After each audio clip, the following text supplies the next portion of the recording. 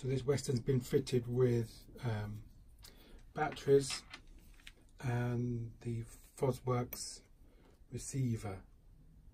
You see it's plugged into just a 4-pin connector here. Plus and minus volts to power the receiver up, and then the other wires that come back are just the DCC data to go back into the board.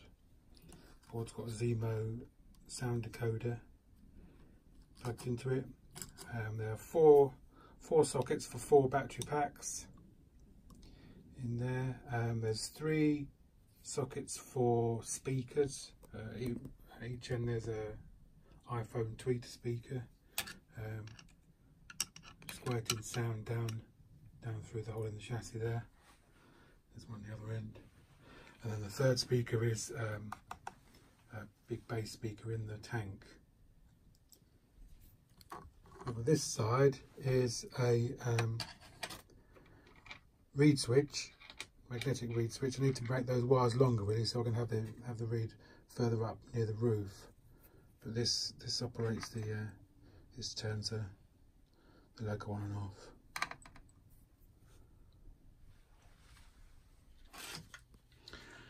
Right, so 12 functions.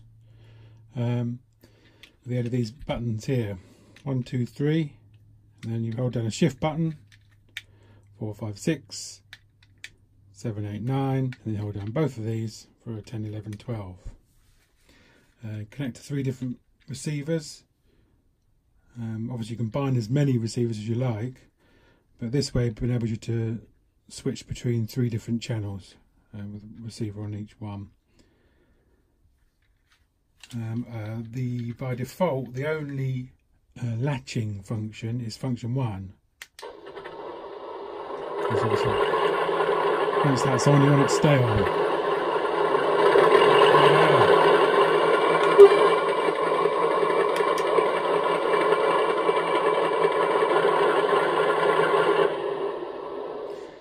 Right, so I've programmed a few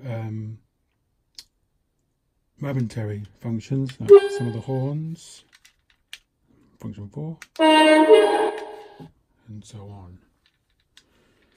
Possibly 9. There we go. And then the last one needs 11. Fans are on F12. That would have to be a latching function.